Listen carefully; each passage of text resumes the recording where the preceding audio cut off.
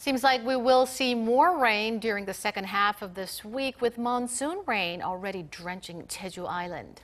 For more details, let's turn to our Michelle Park at the Weather Center. Michelle. Yes, the monsoon has already begun to wet Jeju and some of the southern provinces, which will expand up to the southern Gyeonggi-do and also Gangwon-do provinces after midnight. Now, this monsoon is expecting to bring up to 100 millimeters of rain in the south coast and also for Jeju area, and less amount as we move upwards. Meanwhile, the capital won't seem to be affected by the monsoon, staying under just cloudy skies tomorrow, but it will be hot and very steamy as Beijing. And most parts of the country will wake up to wet conditions, or at 23 degrees Celsius, and similar elsewhere with Busan and Jeju starting up to 22 and 24 degrees respectively. Into the afternoon, Seoul and Chuncheon will hit up to 33 degrees Celsius, whereas the rest will have lower readings.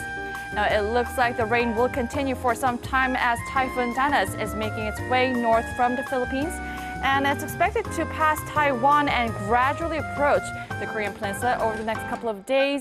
Now, keep in mind that as the typhoon's course changes, that'll affect the amount of the rain and where it'll fall. But as for now, we are seeing more rain from Sunday to Monday, so please stay updated with the forecast. I'll leave you with the weather conditions around the world.